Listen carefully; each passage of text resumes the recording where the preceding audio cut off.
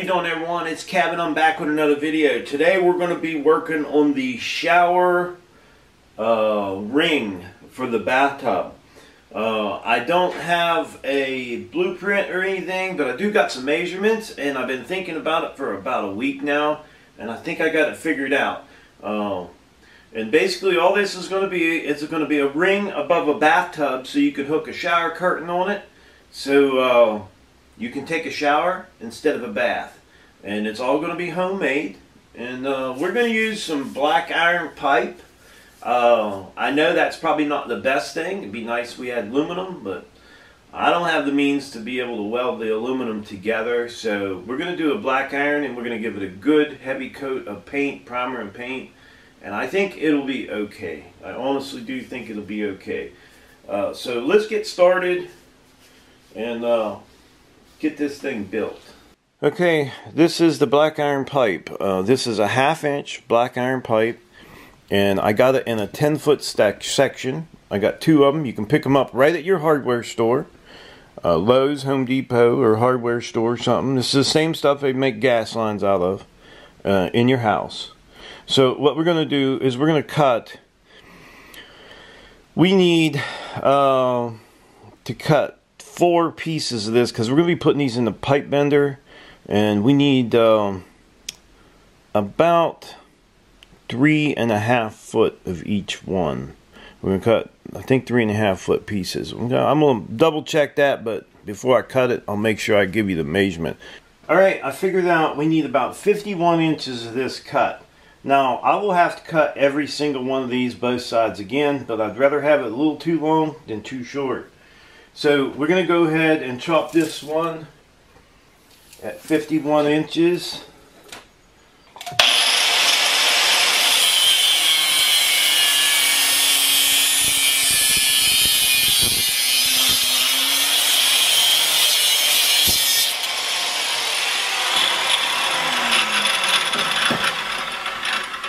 Okay, now that I got it cut off at my 51 inches, I'm going to need 12 inches of this because my tub is 24 inches wide.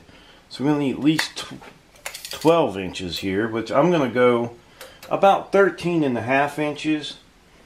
And I'm going to put it in the pipe bender. So we're just going to slide this guy across. Now I marked the center of my pipe bender, so I know exactly where I need it to be. Okay, just before it gets tight there, I'm going to put a little bit of heat on this pipe. You don't really have to do this, but I think it gives you a better bend.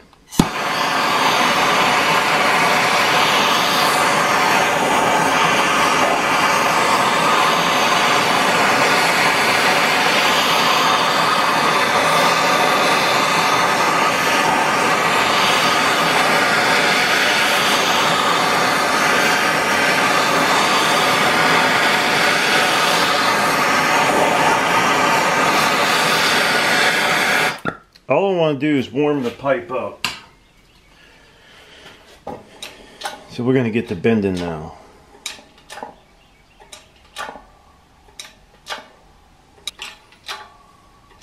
When I'm bending, I just take my time and let the metal have a little bit of time to stretch. If you hurry up and do it one time, you're probably going to get a flat spot in it.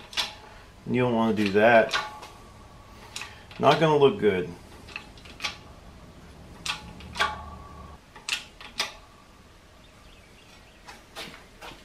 I'll throw a little bit more heat in it just to heat it up again.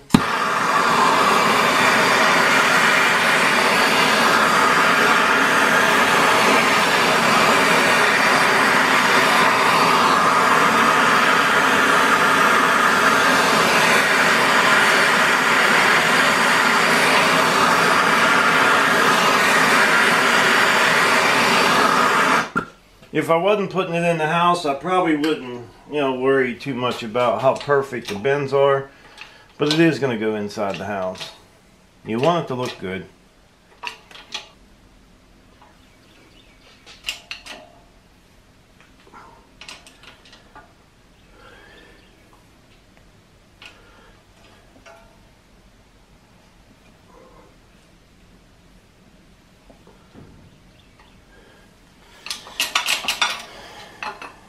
Alright, you don't want to bend it too...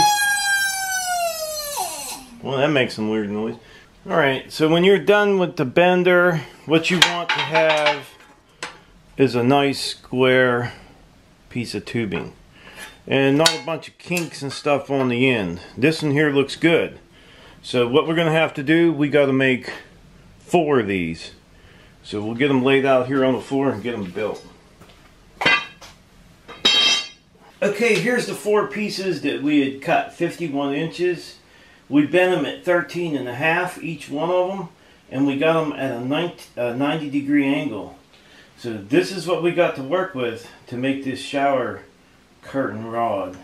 Okay, so my overall length of my shower curtain from end to end, the length of it is supposed to be 53 inches. So what I did is I laid them out on the floor and I measured until I got my 53 inches. And now what I'm going to do is I'm going to take this one here and we're going to cut it. We're only going to cut one right there. So this piece will go along the back. We'll go ahead and get this cut.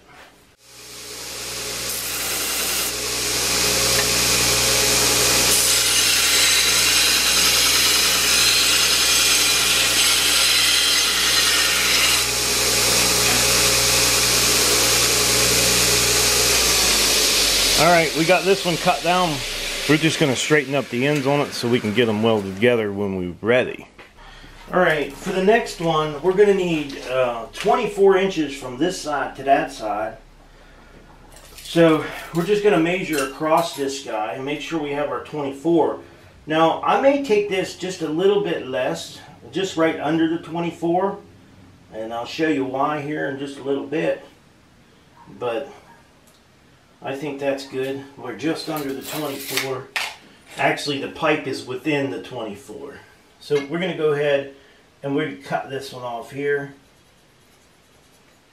And these little scrap pieces, I'll be using them somewhere on different projects. So none of this metal will go to waste. Now the way I'm trying to build this is so when I pull my shower curtain closed, and like I said, I'm hoping that this works right. We want the shower curtain to bypass in here, so it's overlapping in the front, because you're going to have more than one shower curtain on here. So hopefully we can do this and get this right. So that's basically the way it's set up. So we can go ahead and get this one here cut off on this side, and then we'll lay it down here and we'll go from there. So these little white dots on the concrete kind of represent the rafters that are in the ceiling. So we're going to go 1 inch past, about an inch past that rafter, or about a ½ inch. We'll go about a ½ inch past that rafter. And we're going to cut this piece of pipe off right there. We're going to do the same thing here.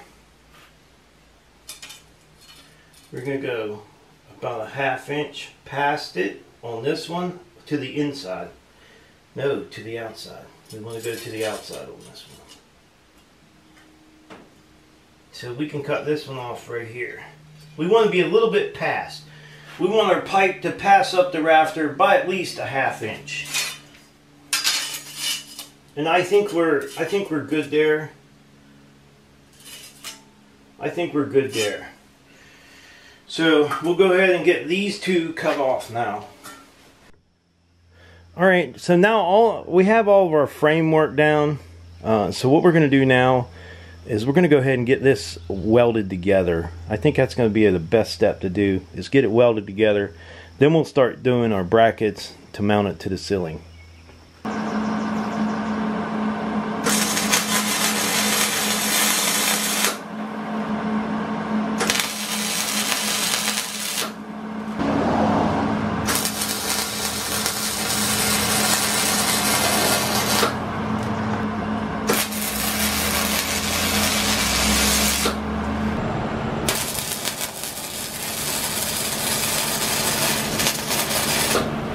Now right here where these two pieces are just straight, I'm just going to weld them in solid so water doesn't get in the inside of them.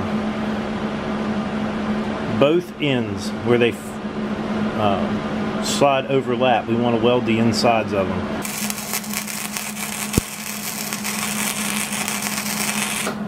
Alright, we got our ring all together and we got the ends over here. We welded these shut so water can't get in them.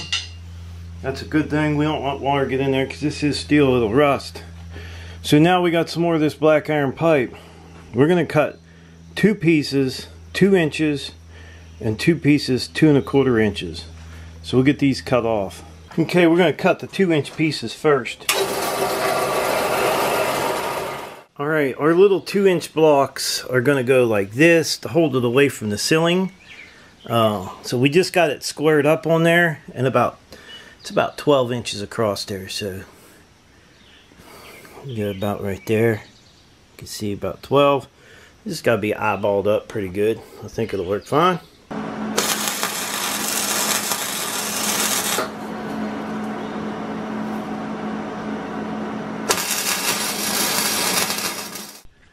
Okay, we got all of our little pieces welded on there.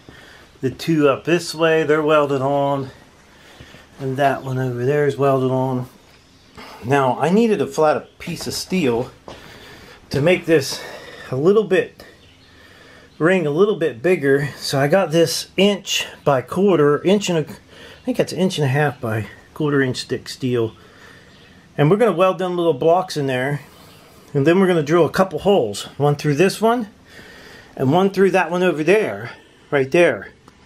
And between them two, we want it to be 4 foot, because that's what our studs are in our ceiling. So we'll get these welded on here and get them drilled out.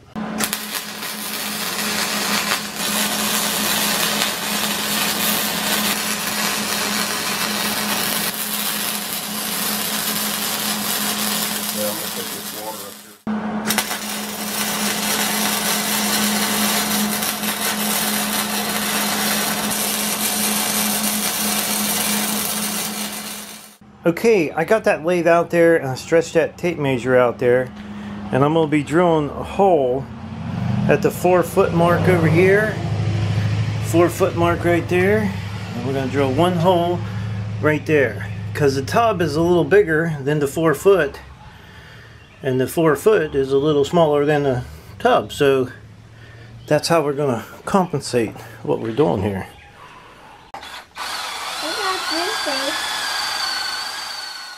Alright, so what we're going to do now is we're going to drill a hole here and a hole here so we can put them screws into the ceiling. Got holes so is it three bolts? Yeah.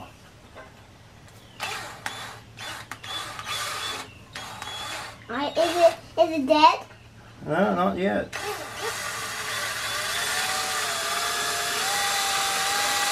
the back.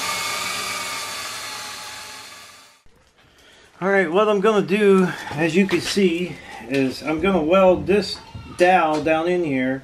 And being that our shower is just a wand, we're going to leave this straight. And then when we get it to the house, I'll heat that up and bend it in the shape that I need once I get there. So right now we're just going to weld it just like it is.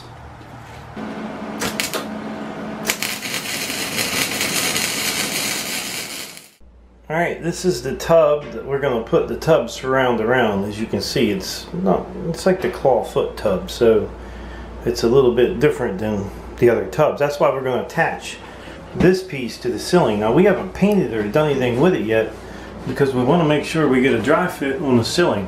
Now, it will go in the same shape as the ceiling. It's going to go right with the ceiling. I'm not going to have it straight down, because if it's straight down, when you stand in the tub, you're actually higher than the side of the wall. So we don't want it straight. We want to try to keep as much water as we can from splashing out onto the floor. We're hoping this thing works. So what I'm going to do is I'm going to go ahead and get it fit up there. There's not much room in this bathroom even for videotaping, but we'll do our best to get what we can on tape.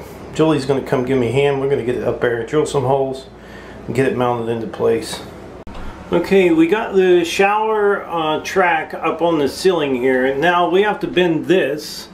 We're going to be bending the guy right here to kind of hold our shower head. That's why I put that on there. And this is the shower head that we want to get to hang on there some way. We want to hang on there some way, like so. So we can... trial and error, we don't know. Everything here is trial and error, so... But we're going to figure it out.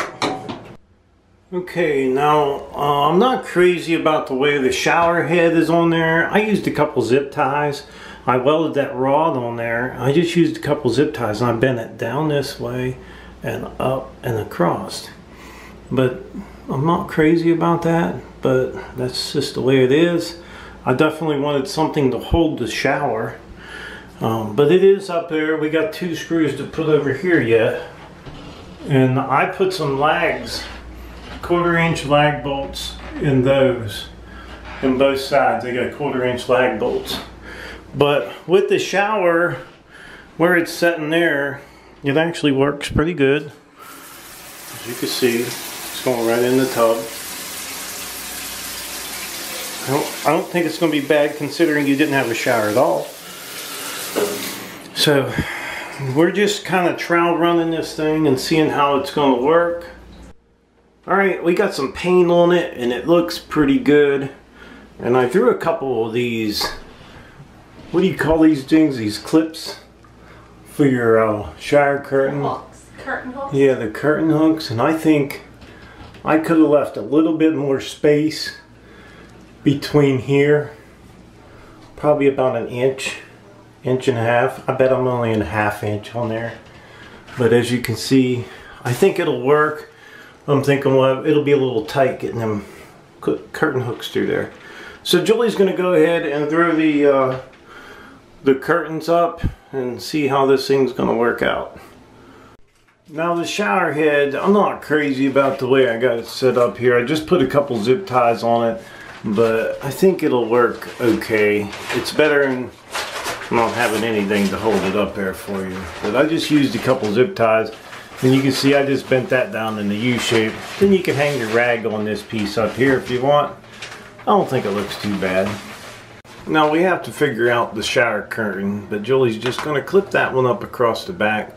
We have a total of 4 shower curtains just in case, but I think we're going to need at least... One's bad enough, but dealing with 4, I don't know. We're going to at least need 3 of them, I know that. Alright, we got it all up. Julie got the shower curtain up. She did a really nice job on it. I think she's going to trim a little bit on the inside because it's hanging, but all in all, I think she can work with that and be able to take a shower in there, no problem at all. Into the basement? Yeah, we have a shower in the basement, and she don't really care to go to the basement all the time, so this will work out a little better for her. And I'll let you look inside here. I think it's going to work. I think it'll be alright. She's going to trim the curtain off down on the bottom. It's just a little too long.